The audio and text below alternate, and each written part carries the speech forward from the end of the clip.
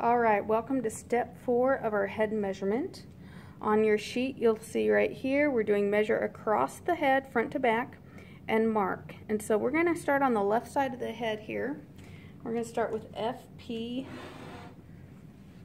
and we're going to go across the top of the head all the way back to O1. And we're going to try to come through our C3 area here. So we're going to come up here, and this is kind of hard on a real head because heads bend so much and you're trying to keep your tape measure straight.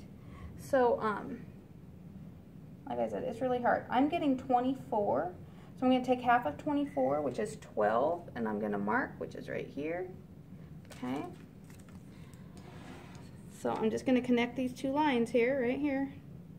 And this is now where I'm going to put my C3 electrode. Now before I go anywhere else, we need to get a hash mark right here for our F3 electrode. So again, I'm going to go from FP1, and this time I'm going to go to my C3, and I'm going to use that point. And you always have to double check. Sometimes I think I have it lined up and then I've moved my tape measure down here. So I'm getting 12, so half of 12 is going to be 6. So right here, I'm going to make a nice hash mark.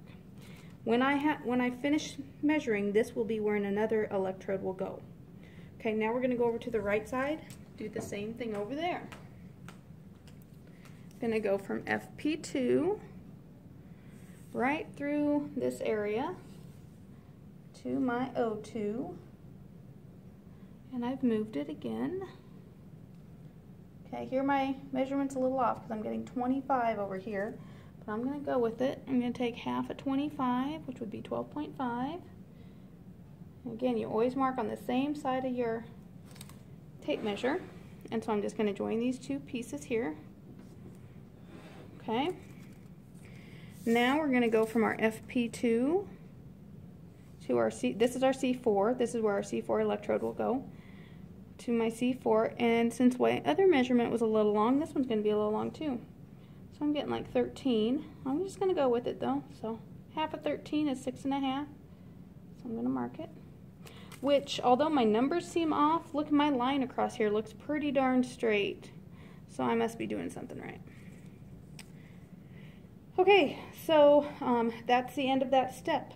What we did is we finalized our C3 electrode site and our C4 electrode site, and then we created hash marks for our last two electrodes here, which is our F3 and F4. So this concludes step 4 of our head measurement video.